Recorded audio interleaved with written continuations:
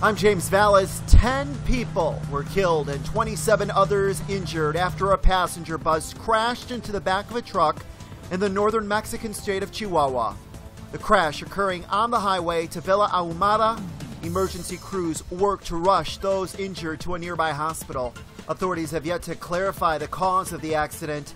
The identity of the passengers killed in the incident has yet to be released.